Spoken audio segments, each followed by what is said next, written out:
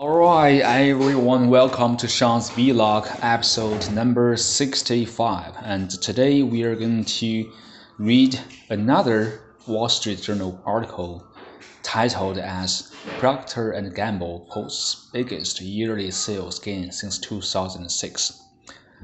Pandemic-driven demand for cleaners, soap, and detergent fueled U.S. gains. Company warns of slower growth ahead.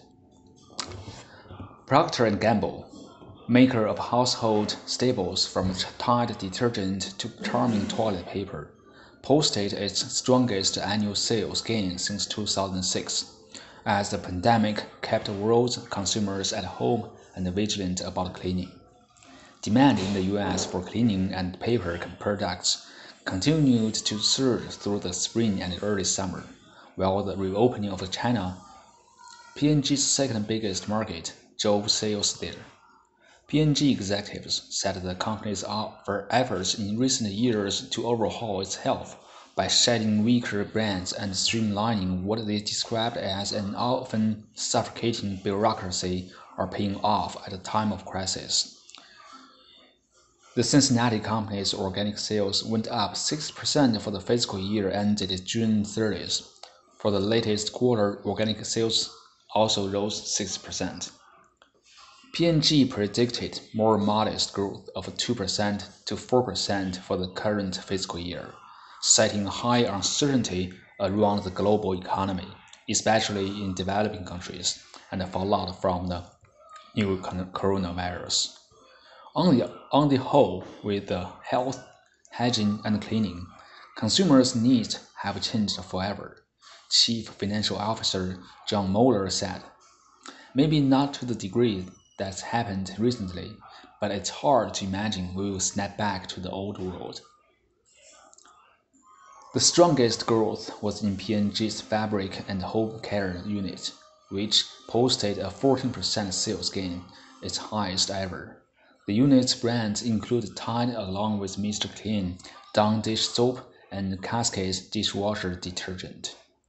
China sales recovered in recent months after sliding at the start of the year, when the country shut down in an effort to contain the virus, closed factories, roads and stores stymied production and kept Chinese consumers from buying. Organic sales in China rose 14% in the quarter and 8% for the full year. P&G has yet to show signs of being negatively affected by the recession as consumers remain willing to pay higher prices for its products. A question facing the company, given that its products are generally more expensive than rival brands, is whether it would fare better in an economic downturn than it did during the last recession, when sales growth plunged to anemic levels and took a decade to recover.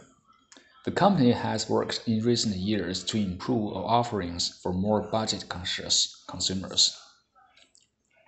We expect that if this gets longer and deeper, people will have to make choices, P&G Chief Executive David Taylor said. The good news is that, unlike last time, we have a broader portfolio. Price increases continued to help drive sales gains in the most recent quarter, with sales volumes also growing stronger in recent months. Before the pandemic, consumers proved willing to buy without discounts the more expensive products it has developed.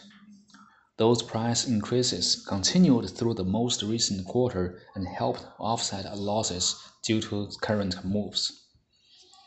P&G and its consumer staples rivals such as Kimberly-Clark and Clorox have cut back on deals and discounts also as so many of their products, paper towels, disinfectants, sanitizing wipes, are in such high demand that consumers buy whatever they can find.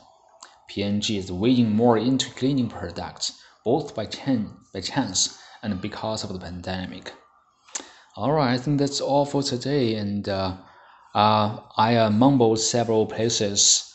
I think for the next section, I will spend more time to practice beforehand.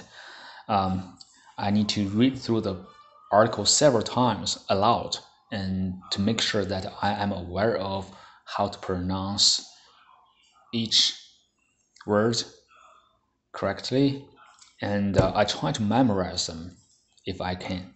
All right, I think that's all for today. Thank you so much for your time. I will see you tomorrow.